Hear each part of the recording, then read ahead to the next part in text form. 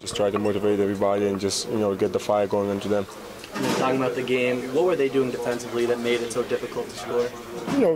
Because we started, they was, crashing. I have all 5 of them inside there, so it was they play like kind of defense like Pittsburgh. Every time you drive, there's somebody there. And we kind of took a long time to adapt to that, and our offense wasn't going the best, I believe, the first half. The second half we figured it out, but it was a little bit too late.